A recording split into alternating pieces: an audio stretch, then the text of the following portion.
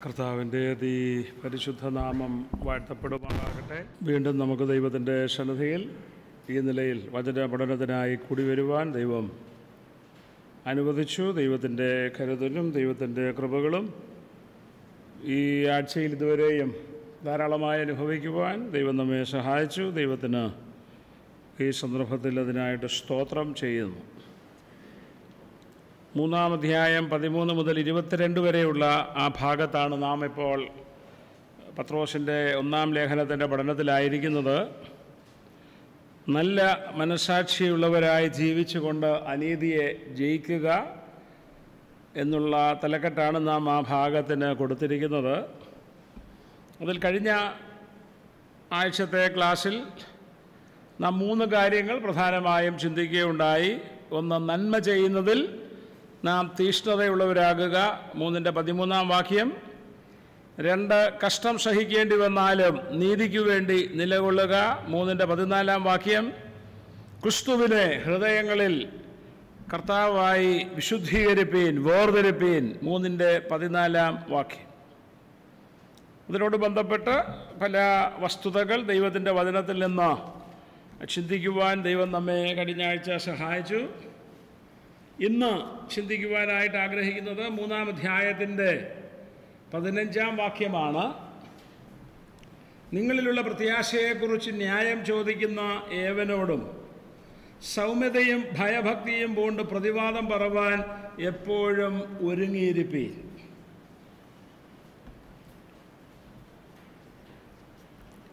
Christian apologetics എന്ന് പറയുന്ന ഒരു പഠനശാഖയുണ്ട്. ക്രിസ്തു വിശ്വാസ സാധൂകരണ ശാസ്ത്രം അല്ലെങ്കിൽ ക്രിസ്തീയ വിശ്വാസ സംരക്ഷണ ശാസ്ത്രം എന്നൊക്കെ നാം പേര് പറയുന്ന ഒരു പഠനശാഖയാണ് ക്രിസ്ത്യൻ അപ്പോളജറ്റിക്സ്. വിശ്വാസ സത്യങ്ങൾക്കെതിരെ ദുരുപദേശങ്ങൾ ഉയർന്നു വരുമ്പോൾ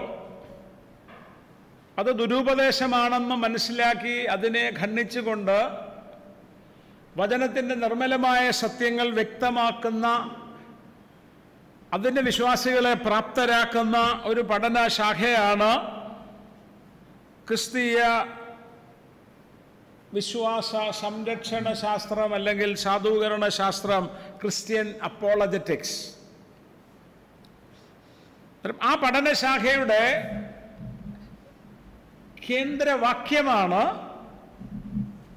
ഈ 1 പത്രോസ് 3-ാം അധ്യായത്തിൻ്റെ 15 വാക്യത്തിൽ നിന്ന് നിങ്ങളെ വായിച്ച് കേൾപ്പിച്ചത്. നിങ്ങളിലുള്ള പ്രത്യാശയെക്കുറിച്ച് ന്യായം ചോദിക്കുന്ന ഏവനോടും സൗമ്യതയും ഭയഭക്തിയും കൊണ്ട് പ്രതിവാദം പറവാൻ എപ്പോഴും ഒരുങ്ങിയിരിപ്പീൻ. വിശ്വാസികൾ അവരുടെ വിശ്വാസ നിമിത്തം വിവിധ സ്ഥലങ്ങളിൽ ചിതറപ്പെട്ട് കിടക്കുന്ന സാഹചര്യത്തിൽ ആ വിശ്വാസികളെ ധൈര്യപ്പെടുത്തുന്നതിന്, വിശ്വാസത്തിൽ നിലനിൽക്കുന്നതിന് ആവശ്യമുള്ള പ്രബോധനം നൽകുന്നതിന് രചിച്ചിരിക്കുന്ന ഒരു ലേഖനമാണ് പത്രോസിൻ്റെ 1-ാമത്തെ ലേഖനം. ഞാൻ നേരത്തെ ഓർപ്പിച്ചതുപോലെ, നാം നേരത്തെ ചിന്തിച്ചതുപോലെ, സകലവും നഷ്ടപ്പെട്ടവരായി, സ്വന്തം ദേശം നഷ്ടപ്പെട്ടവരായി, സ്വന്തം ഭവനം, സ്വന്തം വീടുകൾ നഷ്ടപ്പെട്ടവരായി, അവർക്ക് ന്യായമായി ലഭിക്കേണ്ടിയിരുന്ന അവകാശങ്ങൾ, പാരമ്പര്യമായി ലഭിക്കേണ്ടിയിരുന്ന അവകാശങ്ങൾ നഷ്ടപ്പെട്ട് ഇന്ന് അന്യദേശത്ത് പരദേശികളായി പാർക്കുമ്പോഴും ഈ വിശ്വാസികളിൽ ഒരു പ്രത്യാശയുണ്ടായിരുന്നു.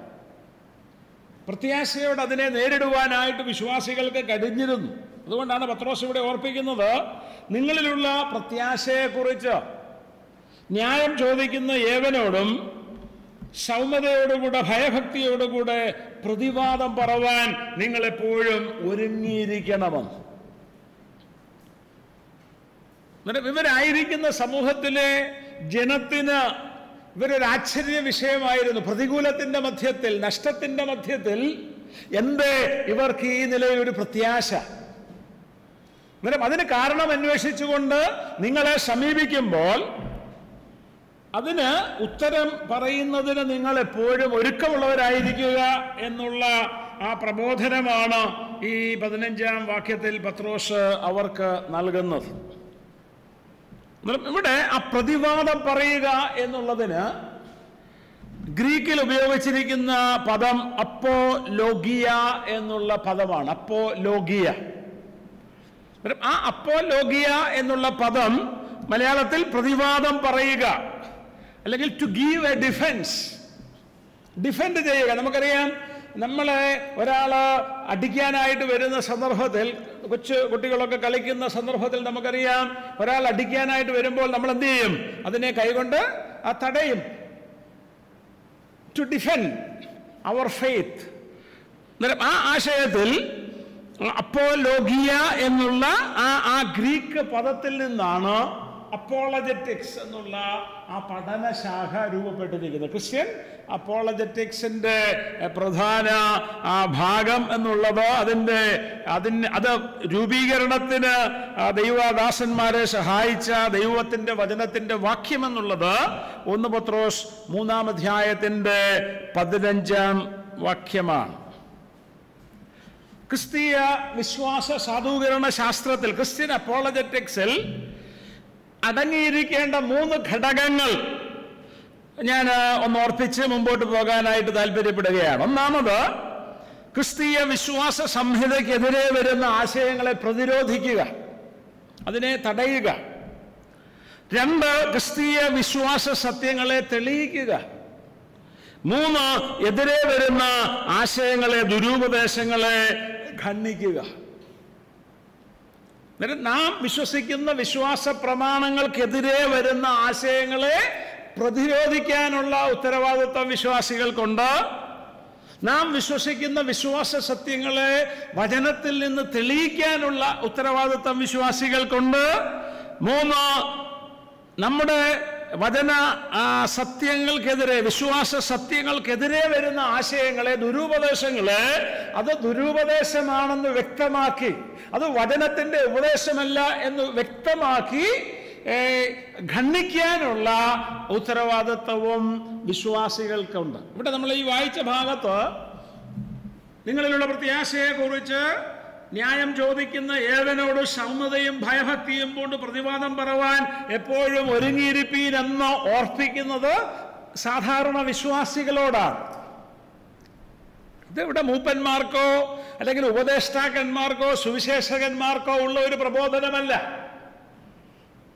തങ്ങളുടെ വിശ്വാസ നിമിത്തം ചിതറപ്പെട്ട് വിവിധ സ്ഥലങ്ങളിലായിരിക്കുന്ന ദൈവമക്കൾക്ക് പൊതുവെ നൽകിയിരിക്കുന്ന വ്യക്തമായ നിർദ്ദേശമാണ്. അതുകൊണ്ട് എല്ലാ വിശ്വാസികളും നാം വിശ്വസിക്കുന്ന ദൈവവചനത്തിന്റെ അടിസ്ഥാനത്തിൽ രൂപപ്പെടുത്തിയ ഉപദേശ സത്യങ്ങൾക്കെതിരെ വരുന്ന ആശയങ്ങളെ പ്രതിരോധിക്കേണ്ടവരാണ്. നാം വിശ്വസിക്കുന്ന വിശ്വാസ സത്യങ്ങളെ, ഉപദേശ സത്യങ്ങളെ വചനത്തിൽ നിന്ന് തെളിയിക്കേണ്ടവരാണ്. ദുരുപദേശങ്ങളെ, അത് ദുരുപദേശമാണ്, വചനത്തിന്റെ ഉപദേശമല്ല എന്നുള്ളത് വ്യക്തമാക്കി ഖണ്ഡിക്കേണ്ടതും നമ്മുടെ ഉത്തരവാദിത്വമാണ്. ഉദാഹരണത്തിന്, ഇപ്പോൾ ആരെങ്കിലും നമ്മളോട് ചോദിക്കുക, എൻ്റെ പ്രിയ സഹോദരൻ്റെ മകന് ശിശുസ്നാനം നൽകിയില്ല, അല്ലെങ്കിൽ മാമോദീസ നൽകിയില്ല, അല്ലെങ്കിൽ എന്തേ താങ്കൾ ആ ശിശുസ്നാനം ഏറ്റില്ല എന്ന് ചോദിക്കുമ്പോൾ, അത് വചനത്തിൽ നിന്ന് ശിശുസ്നാനം എന്താണ്, വചനം പഠിപ്പിക്കുന്ന സ്നാനം എന്താണ്, ആ വചനം പഠിപ്പിക്കുന്ന വിശ്വാസ സ്നാനം ഞാൻ ഏറ്റിട്ടുണ്ട് എന്ന് വ്യക്തമാക്കിക്കൊണ്ട്, വചനം പഠിപ്പിക്കാത്ത, വചനത്തിൽ രേഖപ്പെടുത്തിയിട്ടില്ലാത്ത, യേശുക്രിസ്തു കൽപ്പിച്ചിട്ടില്ലാത്ത, ആദിമസഭ മാതൃക കാണിച്ചിട്ടില്ലാത്ത, ഉപദേശപരമായ കാര്യങ്ങൾ രേഖപ്പെടുത്തിയിട്ടില്ലാത്ത ഒന്നാണ് ശിശുസ്നാനം അല്ലെങ്കിൽ മാമോദീസ എന്ന് വചനത്തിൽ നിന്ന് തെളിയിക്കാനുള്ള ഉത്തരവാദിത്വം ഇവിടെ ഇരിക്കുന്ന ഓരോ വ്യക്തികൾക്കുമുണ്ട്. നാം അങ്ങനെയുള്ള ചോദ്യങ്ങളെ നേരിടുമ്പോൾ ഞാനത് പിന്നെ ഞാൻ ചോദിച്ചിട്ട്, അല്ലെങ്കിൽ മൂപ്പനോട് ചോദിച്ചിട്ട്, അല്ലെങ്കിൽ സുവിശേഷകനോട് ചോദിച്ചിട്ട്, അല്ലെങ്കിൽ സഭയിലെ ശുശ്രൂഷകനോട് ചോദിച്ചിട്ട് പിന്നെ പറയാമെന്ന് പറഞ്ഞ് പോകുവാനല്ല ദൈവം നമ്മെക്കുറിച്ച് ആഗ്രഹിക്കുന്നത്. വ്യക്തമായ ഉത്തരം, അതിനുള്ള പ്രതിവാദം പറയാനായിട്ടുള്ള ഒരുക്കം നമ്മുടെ ഭാഗത്ത് നിന്ന് ദൈവം പ്രതീക്ഷിക്കുന്നു. എന്നാൽ ഈ കാര്യം മൂപ്പന്മാരുടെ യോഗ്യത പറയുന്ന ഭാഗത്ത് അവരുടെ ഒരു സ്പെഷ്യൽ യോഗ്യത എന്നുള്ള നിലയിൽ എടുത്തു പറയുന്നുണ്ട്. തീത്തോസിന് പൗലോസ് എഴുതിയ ലേഖനം 1-ാം അധ്യായത്തിന്റെ 9-ാം വാക്യം, ടൈറ്റസ് 1:9.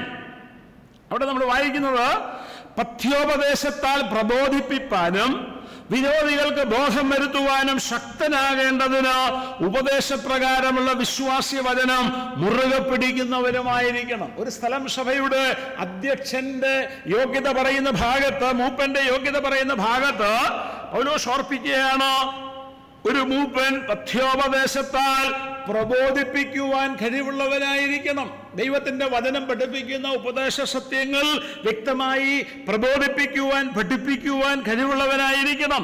വിരോധികൾക്ക് ബോധം വരുത്തുവാൻ ശക്തനാകേണ്ടതാണ്. അതിനെന്ത് ചെയ്യണം? ദൈവവചന പ്രകാരമുള്ള, ഉപദേശപ്രകാരമുള്ള വിശ്വാസ്യ വചനം മുറുകെ പിടിക്കുന്നവനായിരിക്കണം. നാം ദൈവത്തിന്റെ വചനത്തിന്റെ സത്യങ്ങൾ മനസ്സിലാക്കിയെങ്കിൽ മാത്രമേ, വചനം പഠിപ്പിക്കുന്ന ഉപദേശ സത്യങ്ങൾ എന്തെന്ന് ഒരു ദൈവത്തിന്റെ ദാസൻ വ്യക്തമായി അറിഞ്ഞിരിക്കുമ്പോൾ മാത്രമേ അതിന് വിപരീതമായി വരുന്ന ആശയം അത് മനസ്സിലാക്കുന്നതിനും, അത് ദുരുപദേശമാണെന്ന് മനസ്സിലാക്കുന്നതിനും, അവരോടത് ദുരുപദേശമാണെന്ന് വ്യക്തമാക്കുന്നതിനും, അതിന്റെ ശരിയായ ഉപദേശം എന്തെന്ന് സമർത്ഥിക്കുന്നതിനും അങ്ങനെയുള്ള വ്യക്തികൾക്ക് കഴിയുകയുള്ളൂ. നമ്മൾ ഈ ക്രിസ്ത്യൻ അപ്പോളജറ്റിക്സിനെ കുറിച്ച് പഠിക്കുമ്പോൾ ഇതിൻ്റെ പഠനത്തിൽ നാം കണ്ടെത്തുന്ന, അല്ലെങ്കിൽ നമുക്ക് മനസ്സിലാക്കാൻ കഴിയുന്ന 2 പ്രധാനപ്പെട്ട വിഷയങ്ങളാണ് ക്രിസ്തുവിൻ്റെയും അപ്പോസ്തലനായ പൗലോസിൻ്റെയും പ്രതിവാദ രീതികൾ. നമുക്കറിയാം, യേശുക്രിസ്തുവിൻ്റെ പരസ്യ ശുശ്രൂഷകൾ നാം പരിശോധിക്കുമ്പോൾ, സുവിശേഷങ്ങളിൽ രേഖപ്പെടുത്തിയിട്ടുള്ള പരസ്യ ശുശ്രൂഷകൾ നാം പരിശോധിക്കുമ്പോൾ, അതുപോലെ പൗലോസിൻ്റെ ശുശ്രൂഷകൾ നാം പരിശോധിക്കുമ്പോൾ, അവരുടെ ഈ പ്രതിവാദ രീതികൾ നമുക്ക് വചനത്തിൽ നിന്ന് കാണുവാനായിട്ട് സാധിക്കും. അതുകൊണ്ട് എനിക്ക് ലഭിച്ചിരിക്കുന്ന ചുരുങ്ങിയ സമയത്തിൽ നിന്നുകൊണ്ട് ക്രിസ്തുവിലും പൗലോസിലും ഒരുപോലെ കാണുവാൻ കഴിയുന്ന ചില പ്രധാനപ്പെട്ട പ്രതിവാദ രീതികൾ ഞാനൊന്ന് ഓർപ്പിക്കുവാനായിട്ട് താല്പര്യപ്പെടുകയാണ്. അതിൽ ഒന്നാമത്തേത്, ദൈവത്തിൽ ആശ്രയിച്ചുകൊണ്ടുള്ള ആ പ്രതിവാദം നമ്മുടെ ഭാഗത്തുണ്ടായിരിക്കണം എന്ന് യേശുക്രിസ്തുവിൻ്റെയും പൗലോസിൻ്റെയും പ്രതിവാദ രീതികൾ നമ്മെ ഓർപ്പിക്കുന്നുണ്ട്. ഉപദേശപരമായ വിഷയങ്ങളിൽ നാം പ്രതിവാദം പറയുമ്പോൾ, അല്ലെങ്കിൽ പത്രോസ് പറഞ്ഞിരിക്കുന്ന നിലയിൽ നമ്മുടെ പ്രത്യാശയെക്കുറിച്ച് ന്യായം ചോദിക്കുന്നവരോട് പ്രതിവാദം പറയുമ്പോൾ, ഒരിക്കലും അത് നമ്മുടെ കഴിവിൽ ആശ്രയിച്ചുള്ള ഒരു ശുശ്രൂഷയായിരിക്കരുത്, മറിച്ച് അത് ദൈവത്തിൽ ആശ്രയിച്ചുകൊണ്ട്, പരിശുദ്ധാത്മാവിൽ ആശ്രയിച്ചുകൊണ്ട്, നമ്മെ ബലപ്പെടുത്തുന്ന ദൈവത്തിൽ ആശ്രയിച്ചുകൊണ്ടുള്ള ഒരു പ്രതിവാദ രീതി തന്നെ ആയിരിക്കണം എന്ന് ദൈവത്തിന്റെ വചനം നമ്മെ ഓർപ്പിക്കുന്നു. ലൂക്കോസ് എഴുതിയ സുവിശേഷം 12-ാം അധ്യായത്തിന്റെ 11-ാം വാക്യം, അവിടെ കർത്താവായ യേശുക്രിസ്തു വ്യക്തമാക്കുന്നത്, വിശ്വാസ സംബന്ധമായ പ്രതിവാദങ്ങളിൽ, വിശ്വാസ സംബന്ധമായ ആ ഡിഫൻസുകളിൽ പരിശുദ്ധാത്മാവിന്റെ സഹായം വിശ്വാസികൾക്കുണ്ട് എന്ന് വ്യക്തമായി യേശുക്രിസ്തു പഠിപ്പിക്കുന്നത് കാണാനായിട്ട് കഴിയും. ലൂക്കോസ് 12:11. എന്നാൽ നിങ്ങളെ പള്ളികൾക്കും കോയ്മകൾക്കും അധികാരങ്ങൾക്കും മുമ്പിൽ കൊണ്ടുപോകുമ്പോൾ എങ്ങനെയോ എന്തോ പ്രതിവാദിക്കേണ്ടു, എന്തു പറയേണ്ടു എന്ന് വിചാരപ്പെടേണ്ട, പറയേണ്ടത് പരിശുദ്ധാത്മാവ് ആ നാഴികയിൽ തന്നെ നിങ്ങളെ പഠിപ്പിക്കും. ഇത് യേശുക്രിസ്തു തന്റെ ശിഷ്യന്മാരെ പഠിപ്പിച്ച പ്രതിവാദന രീതി. ശിഷ്യന്മാരെ പള്ളികൾക്കും അധികാരങ്ങൾക്കുമൊക്കെ മുമ്പിൽ കൊണ്ടുപോകുമ്പോൾ, അവര് നിങ്ങളെ ചോദ്യം ചെയ്യുമ്പോൾ, അവര് നിങ്ങളെ തർജ്ജനം ചെയ്യുമ്പോൾ, എങ്ങനെയോ എന്തോ പ്രതിവാദിക്കേണ്ടു, എന്തു പറയേണ്ടു എന്ന് നിങ്ങൾ വിചാരപ്പെടേണ്ട കാര്യമില്ല. പറയേണ്ടുന്നത് പരിശുദ്ധാത്മാവ് ആ നാഴികയിൽ തന്നെ നിങ്ങളെ പഠിപ്പിക്കും. യേശുക്രിസ്തു എന്താ ഓർപ്പിക്കുന്നത്? ക്രിസ്തീയ ശുശ്രൂഷയിൽ ഞാനും നിങ്ങളുമായിരിക്കുമ്പോൾ വിശ്വാസ സംബന്ധമായ ചോദ്യങ്ങൾക്ക് ഉത്തരം നൽകേണ്ട സാഹചര്യത്തിൽ അതാത് സമയത്ത് പറയേണ്ടുന്ന വാക്കുകൾ നമ്മിൽ വസിക്കുന്ന പരിശുദ്ധാത്മാവായ ദൈവം നമ്മെ ഓർപ്പിക്കും. നമുക്കറിയാം, നാം അത് വചനം പഠിക്കുന്നതിൽ നിന്ന് നമുക്ക് ഒരു ഒഴിവ് നൽകുന്ന കാര്യമല്ല. ഒരു ദൈവവൈതലിനെ സംബന്ധിച്ചിടത്തോളം നാം ദൈവവചനം പഠിക്കേണ്ടവരാണ്, ഉപദേശം പഠിക്കേണ്ടവരാണ്, ഉപദേശം മനസ്സിലാക്കേണ്ടവരാണ്. പക്ഷേ ചോദ്യം നമ്മുടെ നേരെ വരുമ്പോൾ അതിനുത്തരം പറയണമെങ്കിൽ ദൈവത്തിൻ്റെ സഹായം ആവശ്യമാണ്. ഇപ്പോൾ ബൈബിൾ കോളേജിൽ ഇപ്പോൾ റിട്ടേൺ എക്സാം കൊടുത്താൽ ചില സ്റ്റുഡൻസൊക്കെ ഉണ്ട്, അവർ കാണാതെ പഠിച്ച് അതുപോലെ എഴുതി വെക്കും. നമ്മുടെ പല കുട്ടികളും ഹിന്ദിയൊക്കെ പണ്ട് ഞാൻ സ്കൂളിൽ പഠിക്കുമ്പോൾ ഹിന്ദി പഠിച്ചത് അങ്ങനെ. ഹിന്ദിയിലെ ചോദ്യം ഉത്തരം അതൊക്കെ അതുപോലെ അങ്ങ് കാണാതെ പഠിക്കുക. എന്താണെന്ന് അർത്ഥമൊന്നും അറിയത്തില്ല, പിന്നെ അത് പഠിക്കണം, പരീക്ഷ എഴുതണം, ജയിക്കണം, അത് റിക്വയർമെൻ്റ് ഭാഗമായതുകൊണ്ട് അത് അതുപോലെ അങ്ങ് കാണാതെ പഠിക്കും. ഇംഗ്ലീഷും അങ്ങനെ അന്നൊക്കെ പഠിച്ചത്, അർത്ഥമൊന്നും അറിയത്തില്ല. മലയാളം മീഡിയം സ്കൂളിൽ പഠിക്കുമ്പോൾ ഇംഗ്ലീഷ് പഠിച്ച കാര്യമാണ് പറയുന്നത്. ഇംഗ്ലീഷ് എന്നുള്ള വിഷയം പഠിച്ചപ്പോൾ അതൊക്കെ അതുപോലെ അങ്ങ് കാണാതെ പഠിക്കും.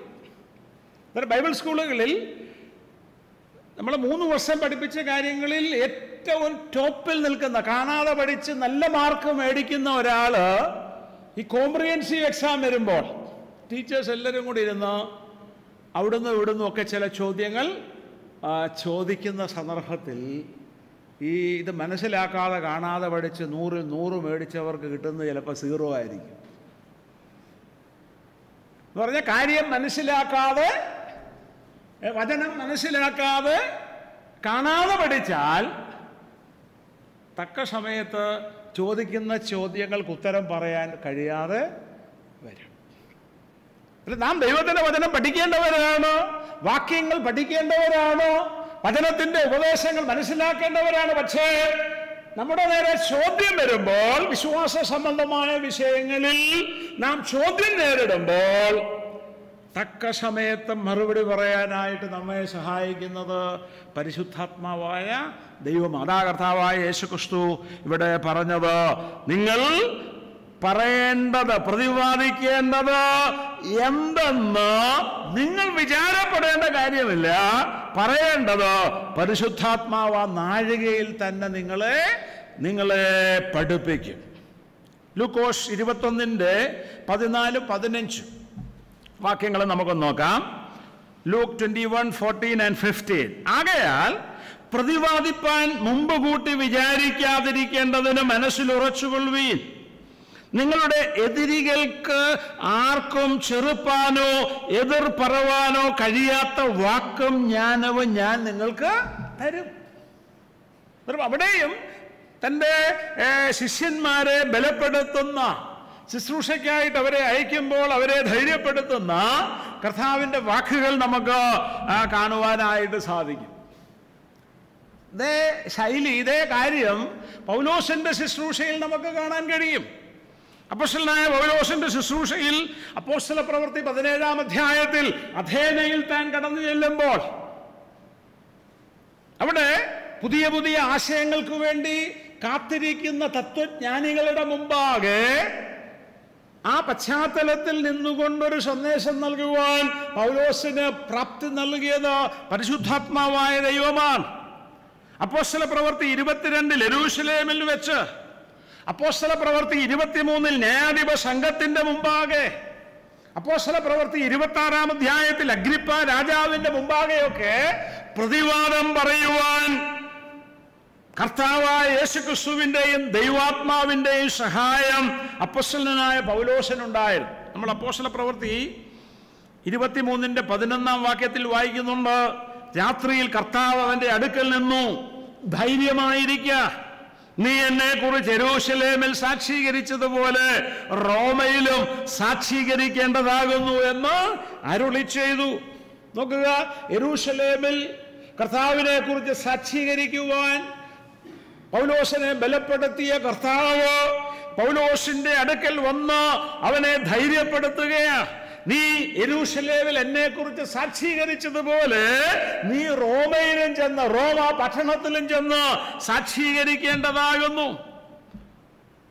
ക്രിസ്ത്യൻ അപ്പോളജറ്റിക്സിനോട് ബന്ധപ്പെട്ട്, ക്രിസ്തീയ വിശ്വാസ സാധൂകരണ ശാസ്ത്രത്തോട് ബന്ധപ്പെട്ട് കർത്താവായ യേശുക്രിസ്തുവിലും പൗലോസിലും ഒരുപോലെ കാണപ്പെടുന്ന അവരുടെ പഠനത്തിൽ, അവരുടെ ശുശ്രൂഷയിൽ നമുക്ക് കാണുവാൻ കഴിയുന്ന, അവരിൽ നിന്ന് മനസ്സിലാക്കുവാൻ കഴിയുന്ന ഒരു പ്രതിവാദന രീതിയാണ് ദൈവത്തിൽ ആശ്രയിച്ചുകൊണ്ടുള്ള ഒരു പ്രതിവാദന രീതി. കർത്താവായ യേശുക്രിസ്തു പഠിപ്പിച്ചത് ആ നിലയിലുള്ള ഒരു പ്രതിവാദന രീതിയാണ്. അപ്പോസ്തലനായ പൗലോസിന്റെ ശുശ്രൂഷയിൽ അത് വ്യക്തമായി നമുക്ക് കാണുവാനായിട്ടും സാധിക്കും. രണ്ടാമത്, സാക്ഷ്യങ്ങൾ നിരത്തി പ്രതിവാദം നടത്തുന്ന ഒരു രീതി. ചോദ്യങ്ങൾ വരുമ്പോൾ തെളിവുകൾ നിരത്തിക്കൊണ്ട്, എവിഡൻസുകൾ നിരത്തിക്കൊണ്ട് ആ ചോദ്യങ്ങൾക്ക് വ്യക്തമായ ഉത്തരം പറയുന്ന ഒരു രീതി നമുക്ക് യേശുക്രിസ്തുവിൽ കാണാനായിട്ട് സാധിക്കും. അപ്പോസ്തലനായ പൗലോസിന്റെ ശുശ്രൂഷയിലും കാണുവാനായിട്ട് സാധിക്കും.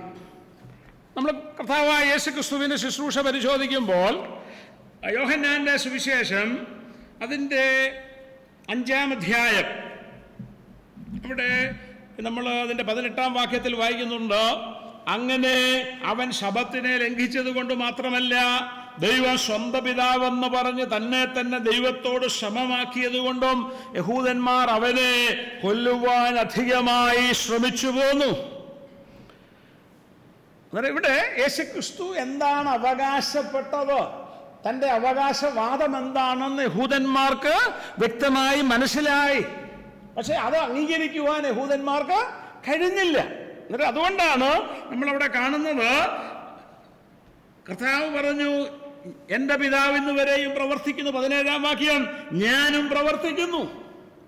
യേശുക്രിസ്തു എന്താണ് വ്യക്തമാക്കിയത്, അവകാശപ്പെട്ടതെന്ന് അവർക്ക് മനസ്സിലായതുകൊണ്ടാണ് അവർ യേശുക്രിസ്തുവിനെ കൊല്ലുവാൻ അധികമായി ശ്രമിച്ചതെന്ന് യോഹന്നാൻ ഇവിടെ രേഖപ്പെടുത്തിയിരിക്കുകയാണ്. അതുകൊണ്ടാണ് നാം പിന്നീട് 31-ാം വാക്യം വായിക്കുമ്പോൾ യേശുക്രിസ്തു പറയുന്നത്, ഞാൻ എന്നെക്കുറിച്ച് തന്നെ സാക്ഷ്യം പറഞ്ഞാൽ എൻ്റെ സാക്ഷ്യം സത്യമല്ല. കർത്താവ് പറയുകയാണ്, ഞാൻ എന്നെക്കുറിച്ച് തന്നെ സാക്ഷ്യം പറഞ്ഞാൽ എൻ്റെ സാക്ഷ്യം സത്യമല്ല. ഇത് ഈ ഒരു സ്റ്റേറ്റ്മെന്റ് യഹോവ സാക്ഷികളൊക്കെ എടുത്ത് കാണിച്ചിട്ട് ഇങ്ങനെയുള്ള ഒരാൾക്ക് എങ്ങനെ ദൈവമായിരിക്കാൻ കഴിയുമെന്ന് ചോദിക്കാറ്. അതിവിടെ യേശുക്രിസ്തു പറഞ്ഞതിൻ്റെ ആശയം, ഞാൻ എന്നെക്കുറിച്ച് സത്യം സത്യമായി പറഞ്ഞാൽ ഞാൻ പറയുന്ന കാര്യം സത്യമായി നിങ്ങൾ സ്വീകരിക്കയില്ല എന്നാണ് കർത്താവ് പറഞ്ഞത്. ഞാൻ ആരാണെന്ന് ഞാൻ തന്നെ വ്യക്തമാക്കിയാൽ, ഞാൻ എന്നെക്കുറിച്ച് പറയുന്ന സാക്ഷ്യം അത് സത്യമാണെന്ന് നിങ്ങൾ അംഗീകരിക്കുന്നില്ല. കാരണം അതുകൊണ്ടാണ് മുമ്പേ നമ്മൾ കണ്ടത്, അവരവനെ കൊല്ലാനായിട്ട് അധികം ശ്രമിച്ചു പോന്നു. എന്നാൽ 8-ാം അധ്യായം നോക്കിയേ, 8-ാം അധ്യായത്തിന്റെ 14-ാം വാക്യത്തിൽ, 13-ഉം 14-ഉം, പരീശന്മാർ അവനോട്, നീ നിന്നെക്കുറിച്ച് തന്നെ സാക്ഷ്യം പറയുന്നു, നിന്റെ സാക്ഷ്യം സത്യമല്ല എന്ന് പറഞ്ഞു. അപ്പോൾ യേശു അവരോട് ഉത്തരം പറഞ്ഞത്, ഞാൻ എന്നെക്കുറിച്ച് തന്നെ സാക്ഷ്യം പറഞ്ഞാലും എൻ്റെ സാക്ഷ്യം സത്യമാകും. ഇവിടെ പരീശന്മാർ അവനെ ചലഞ്ച് ചെയ്യണം, നീ നിന്നെക്കുറിച്ച് സാക്ഷ്യം പറയുന്നു, നിന്റെ സാക്ഷ്യം സത്യമല്ല. അതിനവിടെ യേശുക്രിസ്തു വ്യക്തമാക്കുകയാണ്, ഞാൻ എന്നെക്കുറിച്ച് തന്നെ സാക്ഷ്യം പറഞ്ഞാലും എൻ്റെ സാക്ഷ്യം സത്യമാണ്. നമ്മളിവിടെ ഇപ്പൊ ചിന്തിക്കുന്ന വിഷയം എന്താ? യേശുക്രിസ്തുവിന്റെ പ്രതിവാദന രീതിയിൽ യേശുക്രിസ്തുവിന്റെ ഒരു ശൈലി എന്നുള്ളത് തെളിവുകൾ നിരത്തി, സാക്ഷ്യങ്ങൾ നിരത്തി താൻ വ്യക്തമാക്കുന്ന കാര്യം അത് തെളിയിക്കുക എന്നുള്ളതാണ്. അന്നേരം ഇവിടെ യോഹന്നാൻ എഴുതിയ സുവിശേഷം 5-ാം അധ്യായത്തിന്റെ 32 മുതലുള്ള വാക്യങ്ങളിൽ യേശുക്രിസ്തു തന്നെക്കുറിച്ചുള്ള മറ്റ് ചില സാക്ഷ്യങ്ങൾ വ്യക്തമാക്കുകയാണ്. നോക്കിയേ, യോഹന്നാൻ 5-ാം അധ്യായത്തിന്റെ 32-ാം വാക്യം, എന്നെക്കുറിച്ച് സാക്ഷ്യം പറയുന്നത് മറ്റൊരുത്തനാകുന്നു, അവൻ എന്നെക്കുറിച്ച് പറയുന്ന സാക്ഷ്യം സത്യമെന്ന് ഞാൻ അറിയുന്നു. നിങ്ങൾ യോഹന്നാന്റെ അടുക്കൽ ആളയച്ചു, അവൻ സത്യത്തിന് സാക്ഷ്യം പറഞ്ഞുമിരിക്കുന്നു. എനിക്കോ മനുഷ്യന്റെ സാക്ഷ്യം കൊണ്ട് ആവശ്യമില്ല, നിങ്ങൾ രക്ഷിക്കപ്പെടുവാൻ അത്ര ഇത് പറയുന്നത്. എന്നാൽ ഇവിടെ യേശുക്രിസ്തു എന്താ പറയുന്നത്? യോഹന്നാൻ സ്നാപകൻ യേശുക്രിസ്തുവിനെ കുറിച്ച് പറഞ്ഞ സാക്ഷ്യമാണ്. യേശുക്രിസ്തു ആദ്യം പറഞ്ഞു, ഞാൻ എന്നെക്കുറിച്ച് തന്നെ സാക്ഷ്യം പറഞ്ഞാൽ അത് നിങ്ങൾ അംഗീകരിക്കുന്നില്ല, പക്ഷെ എന്നെക്കുറിച്ചുള്ള ചില തെളിവുകളുണ്ട്, എന്നെക്കുറിച്ചുള്ള ചില സാക്ഷ്യങ്ങളുണ്ടെന്ന് പറഞ്ഞിട്ട് ഒന്നാമത് താൻ അവിടെ ഓർപ്പിക്കുന്നത് എന്നെക്കുറിച്ച് മറ്റൊരുത്തൻ പറയുന്ന സാക്ഷ്യമാണ്. യോഹന്നാൻ സ്നാപകൻ യേശുക്രിസ്തുവിനെ കുറിച്ച് പറഞ്ഞ സാക്ഷ്യമാ. യോഹന്നാൻ 1:29 നമുക്ക് കാണാൻ കഴിയും. യേശുക്രിസ്തുവിനെ കണ്ടിട്ട് യോഹന്നാൻ സ്നാപകൻ എന്താ പറഞ്ഞത്? ഇതാ ലോകത്തിന്റെ പാപത്തെ ചുമന്നൊഴിക്കുന്ന ദൈവത്തിന്റെ കുഞ്ഞാട്. ആ യോഹന്നാൻ സ്നാപകൻ ക്രിസ്തുവിനെ ചൂണ്ടിക്കാണിച്ച് ക്രിസ്തുവിനെ കുറിച്ച് സാക്ഷ്യം പറഞ്ഞ വ്യക്തിയാണ്. രണ്ടാമത് അതിന്റെ 36-ാമത്തെ വാക്യം അവിടെ നമ്മൾ വായിക്കുന്നത്, എനിക്കോ യോഹന്നാന്റെ സാക്ഷ്യത്തിലും വലിയ സാക്ഷ്യമുണ്ട്. പിതാവ് എനിക്ക് അനുഷ്ഠിപ്പാൻ തന്നിരിക്കുന്ന പ്രവൃത്തികൾ, ഞാൻ ചെയ്യുന്ന പ്രവൃത്തികൾ തന്നെ പിതാവ് എന്നെ അയച്ചു എന്ന് എന്നെ കുറിച്ച് സാക്ഷീകരിക്കുന്നു. യോഹന്നാന്റെ സാക്ഷ്യം എന്ന് പറഞ്ഞ മനുഷ്യന്റെ സാക്ഷ്യമാ. യേശുക്രിസ്തു പറയുകയാണ്, എനിക്ക് മനുഷ്യന്റെ സാക്ഷ്യം ഉണ്ട്, എന്നാൽ അതിനേക്കാൾ വലിയ സാക്ഷ്യമുണ്ട്. എന്താ ആ സാക്ഷ്യം? പിതാവായ ദൈവം എനിക്ക് അനുഷ്ഠിപ്പാൻ തന്നിരിക്കുന്ന പ്രവർത്തികൾ, ഞാൻ ചെയ്യുന്ന പ്രവർത്തികൾ തന്നെ പിതാവ് എന്നെ അയച്ചു എന്ന് എന്നെ കുറിച്ച് സാക്ഷ്യം പറയുന്നു. യേശുക്രിസ്തുവിന്റെ പരസ്യ ശുശ്രൂഷയിൽ യേശുക്രിസ്തു ചെയ്ത അടയാളങ്ങൾ, അത്ഭുതങ്ങൾ, അതെല്ലാം വ്യക്തമാക്കിയത് എന്താ? യേശുക്രിസ്തു ദൈവമായിരുന്നു, ദൈവപുത്രനായിരുന്നു എന്നുള്ളതാണ്. അതിന്റെ ഒരു തെളിവ് നമുക്ക് യോഹന്നാൻ 3:1-2 വാക്യങ്ങളിൽ കാണാൻ കഴിയും. പരീശന്മാരുടെ കൂട്ടത്തിൽ യഹൂദന്മാരുടെ ഒരു പ്രമാണിയായ നിക്കോദീമോസ് എന്നു പേരുള്ള ഒരു മനുഷ്യനുണ്ടായിരുന്നു. അവൻ രാത്രിയിൽ അവന്റെ അടുക്കൽ വന്ന് അവനോട്, റബ്ബി, നീ ദൈവത്തിന്റെ അടുക്കൽ നിന്ന് ഉപദേഷ്ടാവായി വന്നിരിക്കുന്നു എന്ന് ഞങ്ങൾ അറിയുന്നു. ദൈവം തന്നോടുകൂടെ ഇല്ലെങ്കിൽ നീ ചെയ്യുന്ന ഈ അടയാളങ്ങളെ ചെയ്യുവാൻ ആർക്കും കഴിയുകയില്ല എന്ന് പറഞ്ഞു. നോക്കുക,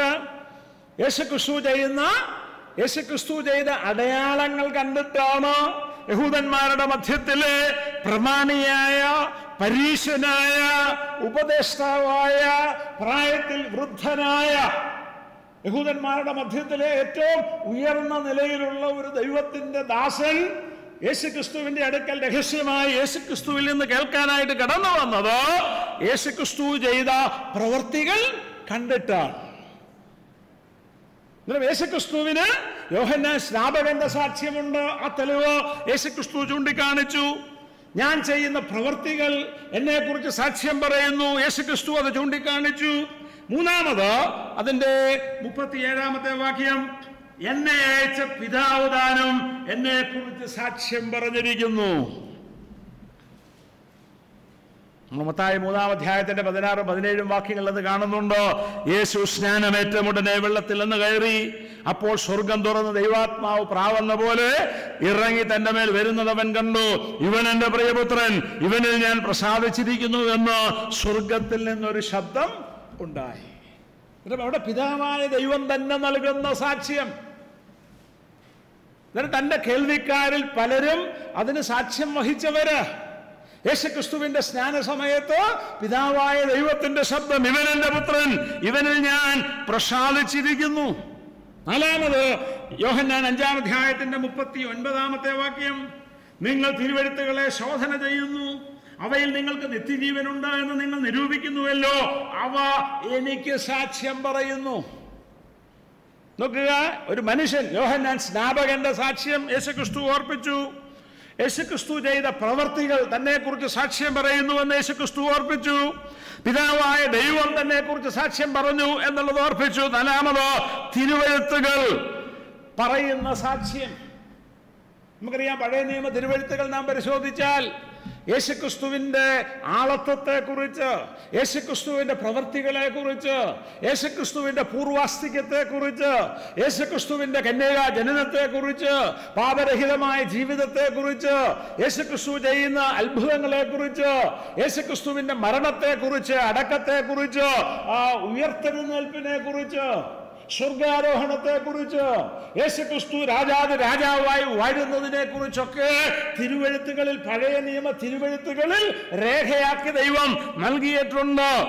യേശുക്രിസ്തുവിന്റെ ഒരു പ്രതിപാദന രീതിയാണ് തന്നെ കുറിച്ചുള്ള ചോദ്യങ്ങൾ വരുമ്പോൾ തെളിവുകൾ നിരത്തി വെച്ചുകൊണ്ട് അവരോട് ഇടപെടുന്ന ഒരു രീതി.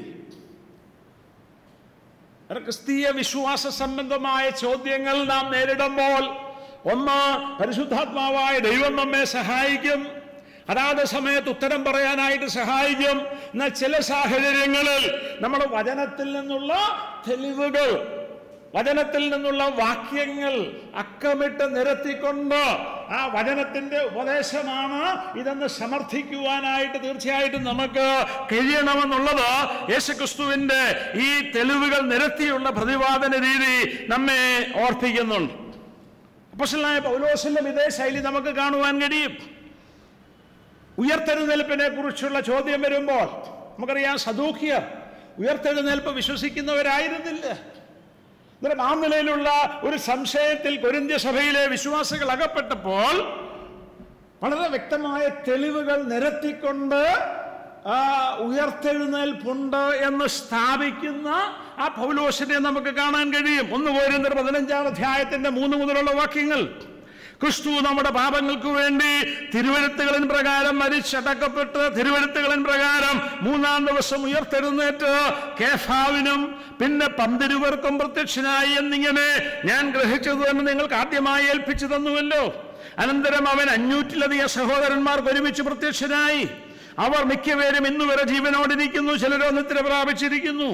അനന്തരം അവൻ യാക്കോബിനും പിന്നെ അപ്പോസ്തലന്മാർക്കും എല്ലാവർക്കും പ്രത്യക്ഷനായി.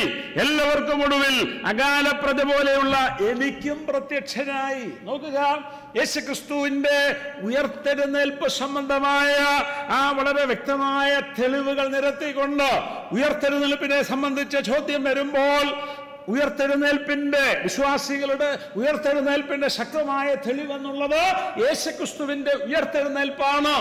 അത് വളരെ ശക്തമായ തെളിവുകൾ നിരത്തിക്കൊണ്ട് സമർത്ഥിക്കുന്ന അപ്പോസ്തലനായ പൗലോസിനെ നമുക്ക് ഇവിടെ കാണാനായിട്ട് സാധിക്കും.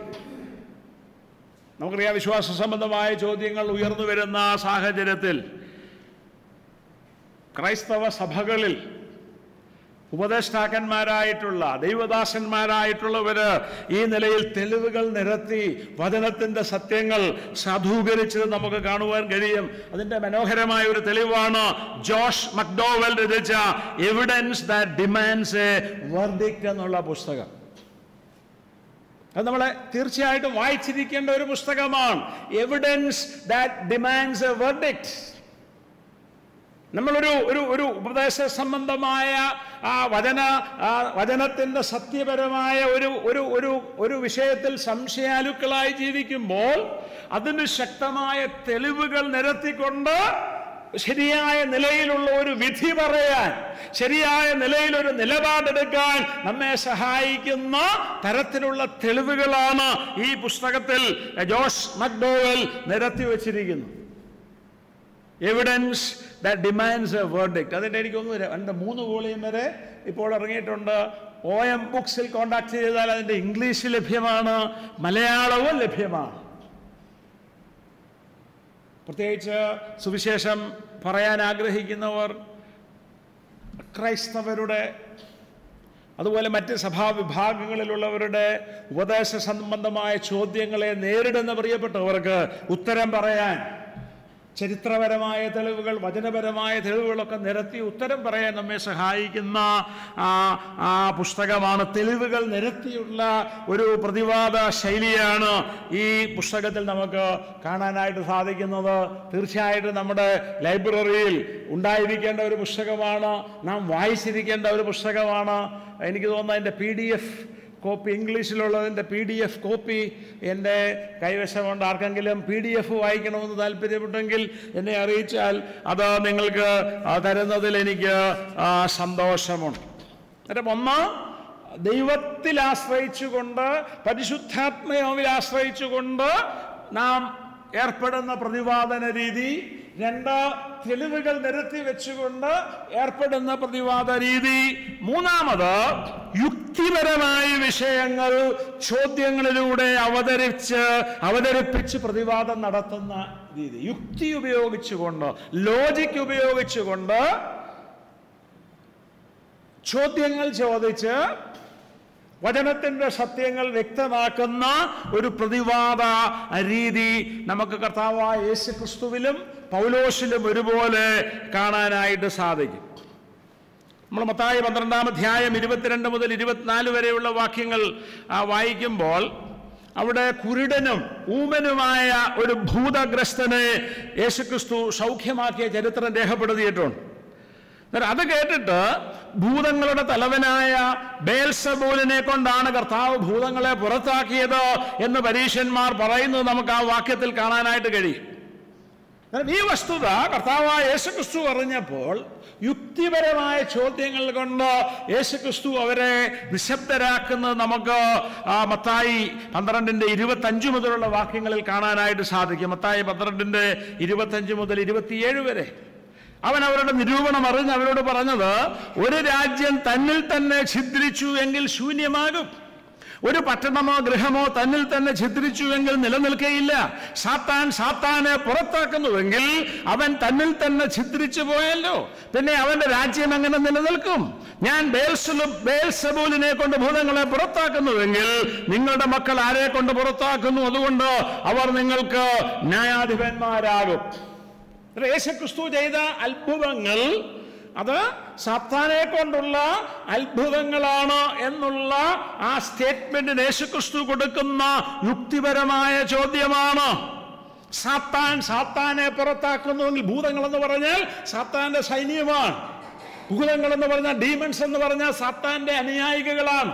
അന്നേരം അവരുടെ പ്രവർത്തനത്തെ സാത്താൻ എതിർക്കുന്നു എന്ന് പറഞ്ഞാൽ യേശുക്രിസ്തു വ്യക്തമാക്കുന്നത് ആ പട്ടണം, ആ അധികാരം നശിച്ചു പോവുകയാണ്. അന്നേരം അത് അവരുടെ ചിന്താഗതി തെറ്റാണെന്നുള്ളത് യേശുക്രിസ്തു വളരെ വ്യക്തമായി സമർത്ഥിക്കുകയാണ്. മാത്രമല്ല, ഞാൻ ബേൽസബൂലിനെ കൊണ്ട് ഭൂതങ്ങളെ പുറത്താക്കുന്നുവെങ്കിൽ നിങ്ങളുടെ മക്കൾ ആരെ കൊണ്ട് പുറത്താക്കും? അന്ന് യഹൂദന്മാരുടെ മധ്യത്തിൽ തന്നെ ഭൂതങ്ങളെ പുറത്താക്കുന്ന ചില രീതികളൊക്കെ ഉണ്ടായിരുന്നു. എന്ന് പറഞ്ഞാൽ ഭൂതങ്ങളെ സേവിച്ചുകൊണ്ട് ചില അത്ഭുതങ്ങളൊക്കെ ചെയ്യുന്ന, മന്ത്രവാദങ്ങളൊക്കെ ചെയ്യുന്ന ആൾക്കാരുണ്ടായിരുന്നു. അന്നേരം അവരത് ചെയ്യുന്നു എന്നുള്ള കാര്യം കർത്താവായ യേശുക്രിസ്തു ഓർപ്പിച്ചുകൊണ്ട് താൻ ആ നിലയിലുള്ള വ്യക്തിയല്ല എന്നുള്ളത് വ്യക്തമായി സമർത്ഥിക്കുന്നത് നമുക്ക് കാണാനായിട്ട് സാധിക്കും. അതേ ചോദ്യ ശൈലി നമുക്ക് പൗലോസിന്റെ ശുശ്രൂഷയിലും കാണാനായിട്ട് കഴിയും. ഉയർത്തെഴുന്നേൽപ്പിനെ കുറിച്ചുള്ള ചോദ്യം വരുമ്പോൾ യേശുക്രിസ്തുവിന്റെ ഉയർത്തെഴുന്നേൽപ്പിനെ കുറിച്ചൊക്കെ പറഞ്ഞിട്ട് വിശ്വാസികളുടെ ഉയർത്തെഴുന്നേൽപ്പ് സമർത്ഥിക്കുന്നതിന് വേണ്ടി, അല്ലെങ്കിൽ മനുഷ്യന്റെ ഉയർത്തെഴുന്നേൽപ്പ് സമർത്ഥിക്കുന്നതിന് വേണ്ടി പൗലോസ് ചോദിക്കുന്ന ചില ചോദ്യങ്ങളുണ്ട്. 1 കൊരിന്ത്യർ 15-ാം അധ്യായത്തിന്റെ 12 മുതലുള്ള വാക്യങ്ങൾ. ക്രിസ്തു മരിച്ചിട്ട് ഉയർത്തെഴുന്നേറ്റു എന്ന് പ്രസംഗിച്ചു വരുന്ന അവസ്ഥയ്ക്ക് മരിച്ചവരുടെ പുനരുത്ഥാനം ഇല്ല എന്ന് നിങ്ങളിൽ ചിലർ പറയുന്നത് എങ്ങനെ? താൻ ഓൾറെഡി യേശുക്രിസ്തു ഉയർത്തെഴുന്നേറ്റു എന്ന് തെളിവുകൾ നിരത്തി സമർത്ഥിച്ചിട്ട് പറയുകയാണ്.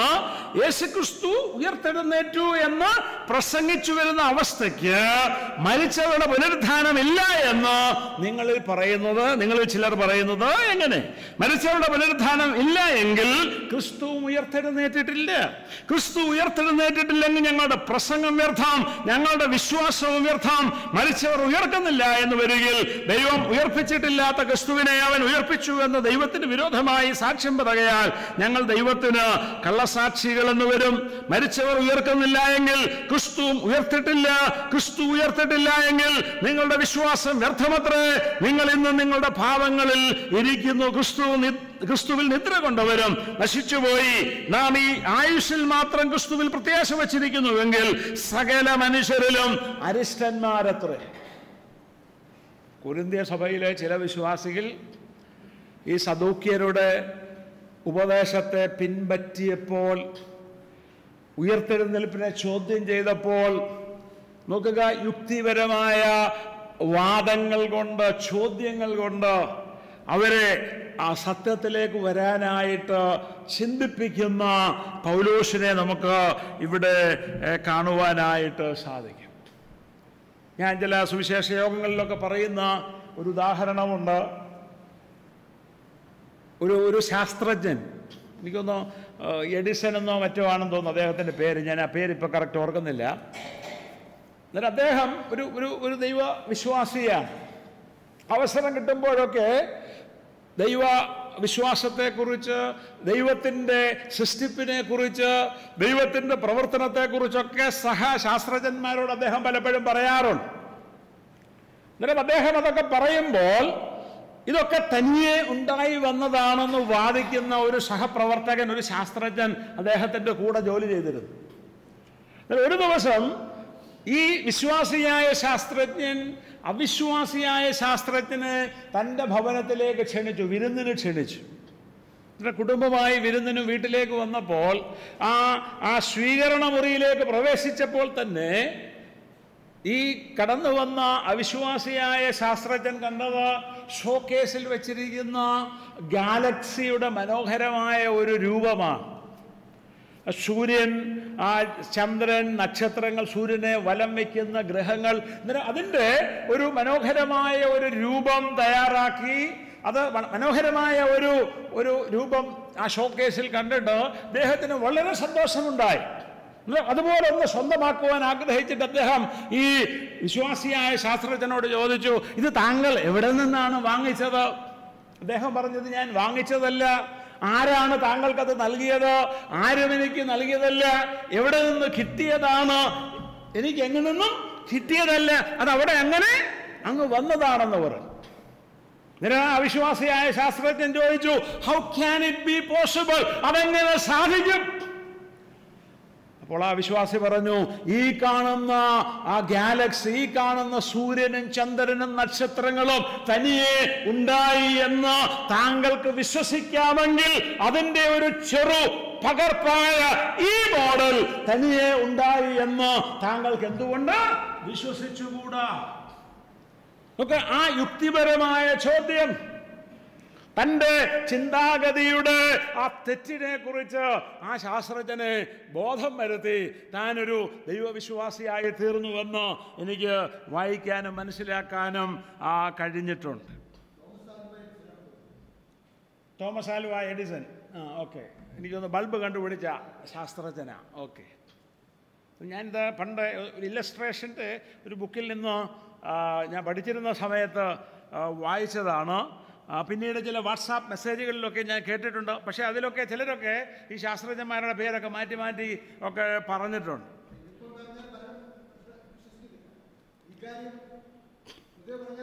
ആൾക്കാർ വിശ്വസിക്കത്തില്ല.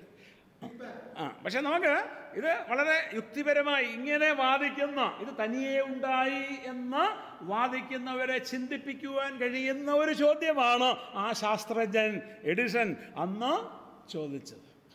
അത് കർത്താവായ യേശുക്രിസ്തുവിൻ്റെ ശുശ്രൂഷയിലും പൗലോസിൻ്റെ ശുശ്രൂഷയിലും യുക്തിപരമായി മനുഷ്യനെ ചിന്തിപ്പിക്കത്തക്ക നിലയിലുള്ള ചോദ്യങ്ങൾ ചോദിച്ചുകൊണ്ട് അവർ പ്രതിവാദിച്ചത് വിശ്വാസ സംബന്ധമായ കാര്യങ്ങൾ, ഉപദേശ സംബന്ധമായ കാര്യങ്ങൾ വ്യക്തമാക്കിയത് നമുക്ക് വചനത്തിൽ നിന്ന് തന്നെ കാണാനായിട്ട് സാധിക്കും. അതുകൊണ്ട് പത്രോസ് ഇവിടെ നമ്മളെ ഓർപ്പിക്കുകയാണ്, നിങ്ങളിലുള്ള പ്രത്യാശയെക്കുറിച്ച് ന്യായം ചോദിക്കുന്ന ഏവനോടും സൗമ്യതയും ഭയഭക്തിയും കൊണ്ട് പ്രതിവാദം പറവാൻ എപ്പോഴും ഒരുങ്ങിയിരിപ്പി.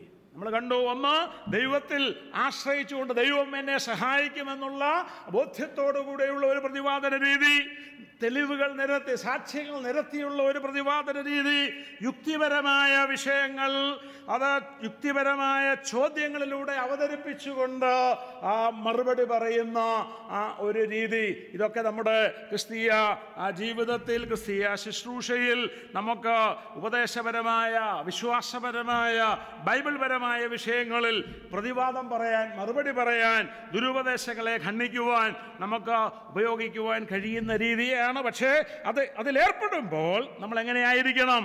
സൗമ്യതയും ഭയഭക്തിയും കൊണ്ട് പ്രതിവാദം പറയാൻ എപ്പോഴും ഒരുങ്ങിയിരിക്കുക. നമ്മൾ ചില ദൈവദാസന്മാരുടെ ക്ലാസ്സിലൊക്കെ പങ്കെടുത്താൽ, പ്രത്യേകിച്ച് ബൈബിൾ സ്കൂളിലൊക്കെ പഠിപ്പിക്കുന്നവരുടെ ക്ലാസ്സിലൊക്കെ പങ്കെടുത്താൽ, ചിലരുണ്ട് വന്ന് പഠിപ്പിക്കും, 1 2 3 4 എന്ന് പറഞ്ഞ് പഠിപ്പിച്ചങ്ങ് പോകും. ആരെങ്കിലും സ്റ്റുഡൻസ് ചോദ്യം ചോദിച്ചാൽ ഒരു ചോദ്യത്തിന് ഉത്തരം പറയും, രണ്ടാമതും മൂന്നാമതും സംശയം ചോദിച്ചാൽ മിണ്ടാതിരിക്കാൻ പറയുന്ന അധ്യാപകരുമുണ്ട്. സംശയാലുക്കൾ ചോദിക്കുമ്പോൾ നീ എവിടെ ഇരിക്കടാ, വായടയ്ക്കടാ എന്ന് പറയുന്ന ദൈവദാസന്മാർ നമ്മുടെ മധ്യത്തിൽ ഉണ്ട്. ഇവിടെ നമുക്ക് കാണാനായിട്ട് കഴിയുന്നത്, നമ്മൾ ഈ ശുശ്രൂഷയിൽ ഏർപ്പെടുമ്പോൾ, വിശ്വാസ സംബന്ധമായ ചോദ്യങ്ങൾ നാം നേരിടുമ്പോൾ, അതിന് ഉത്തരം പറയുമ്പോൾ നാം എങ്ങനെയായിരിക്കണം അത് കൈകാര്യം ചെയ്യേണ്ടത്? സൗമ്യതയോടുകൂടെ, ഭയഭക്തിയോടുകൂടെ, നമ്മുടെ സാക്ഷ്യം നഷ്ടപ്പെടാത്ത നിലയിൽ മാന്യമായ നിലയിൽ, നല്ല ഭാഷ ഉപയോഗിച്ച് നല്ല നല്ല നിലയിൽ അതിന് ആ മറുപടി പറയാനായിട്ട് എപ്പോഴും ഒരുങ്ങിയിരിക്കണം.